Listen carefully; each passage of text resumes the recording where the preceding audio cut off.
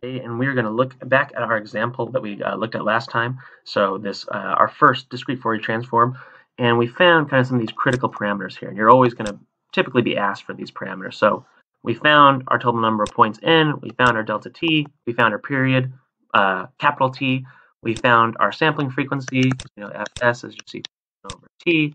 I know that my period is just going to be n, big N times delta t, which is going to be equal to n divided by fs. And I could also know that my f Nyquist is going to be equal to fs over 2. And then I could rearrange and plug that in. So I could, again, I could calculate kind of all these parameters and plug in terms of, different things that I could give you essentially in this, in these problems and in these this exam. I also know that my delta f is equal to 1 over n delta t. So I know that that is equal to fs over n, and I could rewrite that as basically, if I look over here, my fs in terms of f Nyquist is going to be 2 f Nyquist divided by n, and so I can rewrite my terms of again my f Nyquist. I'm just writing some definitions. We've seen this before, but you might want to get n over 2 delta f. This is a nice relationship to have. Anyways, the key thing that we saw last time is this delta f is 167 hertz. Now let's look at our frequency spectrum, because that's always the kind of the most important thing that we can have. So we know that in this x-axis, we know that this is our delta f, and this is 2 delta f, and this is 3 delta f, and this is 4 delta f, etc., etc. And then we know that this is n over 2 delta f. How do I know that? How do I know it's not n delta f? Because there's no mirror symmetry. So this must be my Nyquist frequency. This was plotted correctly. So let's go ahead and look.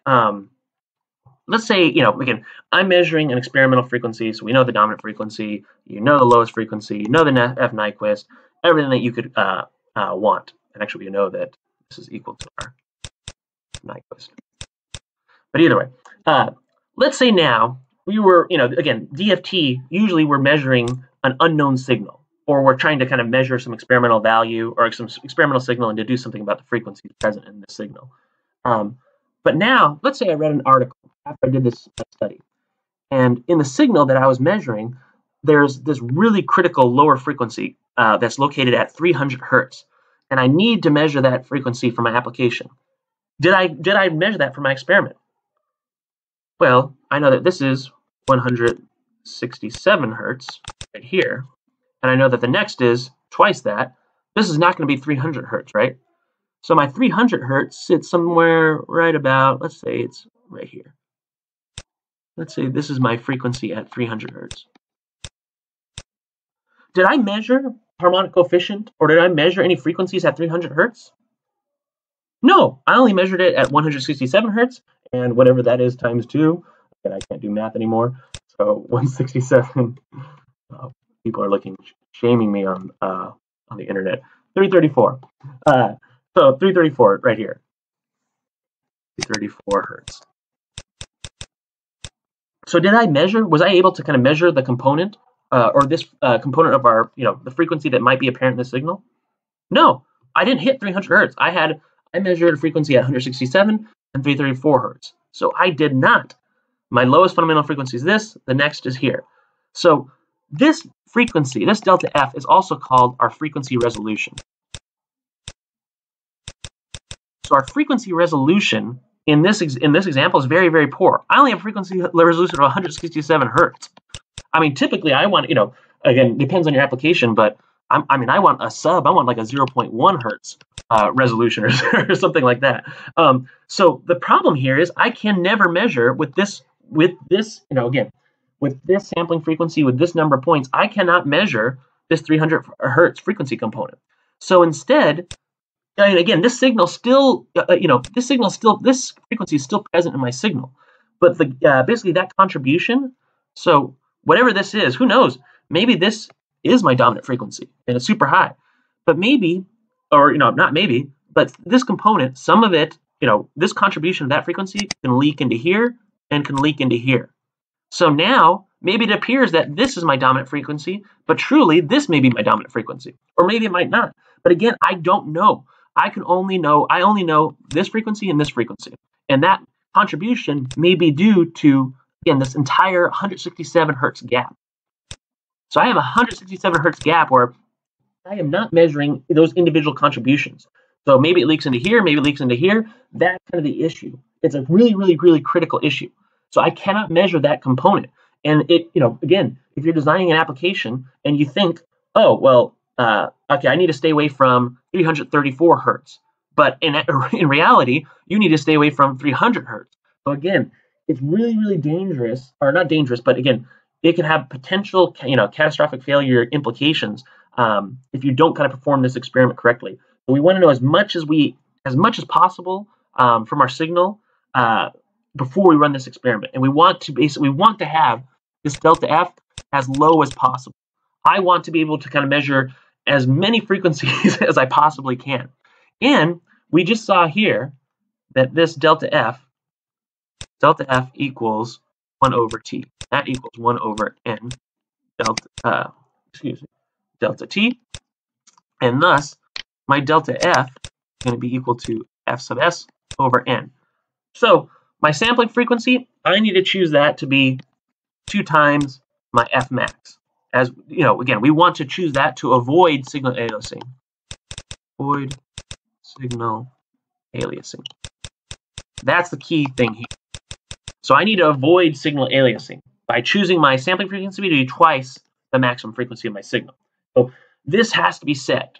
But now, if I want to shrink my delta F, all I have to do is just increase my number of points. So again, this concept of these unknown, or these kind of frequencies leaking into basically the gap between this frequency resolution. So all the frequencies in between here and here that could possibly leak into here. This is this concept of spectral leakage.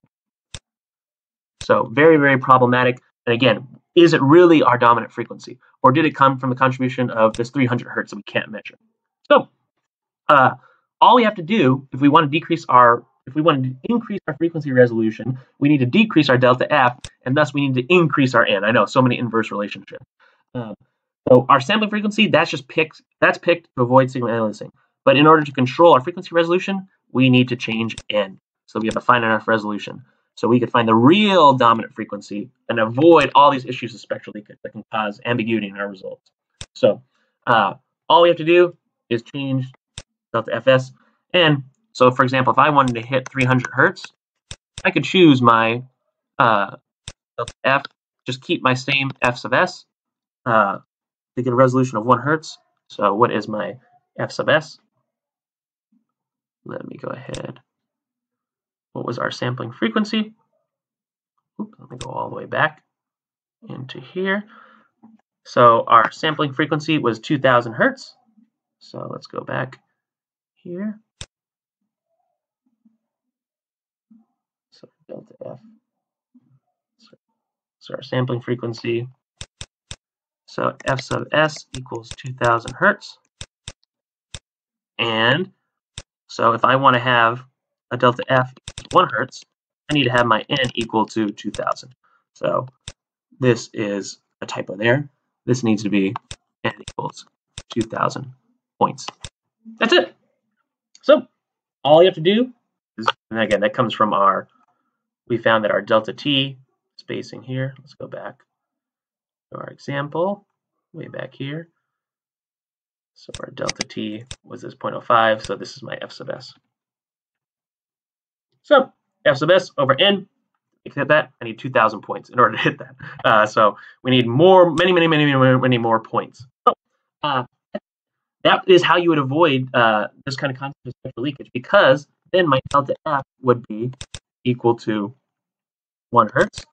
If I change my N to 1000 and I kept F sub S the same, equal to 2000 hertz right here, and everything else kind of changes as a result of that. So what's my Nyquist frequency? Well, it'd still be F Nyquist would be equal to 1000 hertz still, and then again, that is going to be equal to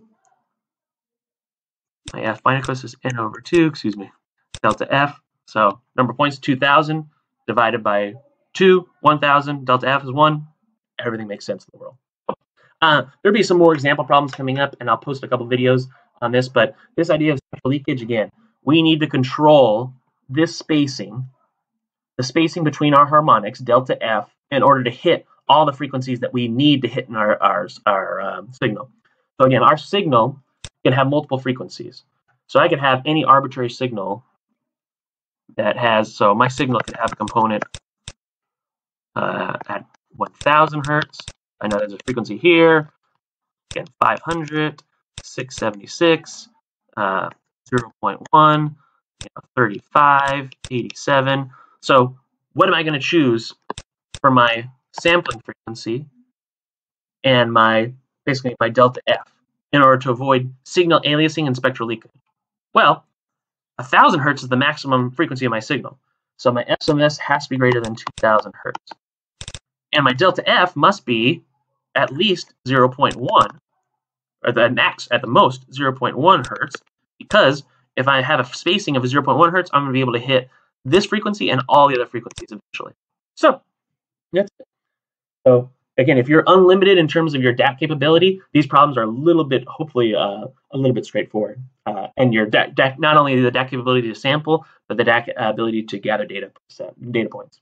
So more examples will be coming on that soon. So look forward to those. Look forward to on your problem set, and it will come on your exam as well. So we'll be dealing with that a lot more. So next time we're going to finish up the second example for our another example of discrete Fourier transforms, and that is going to be it for lecture 7. I know we're moving quickly beyond this, but yeah, we're getting into it. And exam 2 will be coming up, but more importantly, mechanics and some fun things are coming up soon as well. So I'll see you all next time. Thanks. Have a good one. Bye.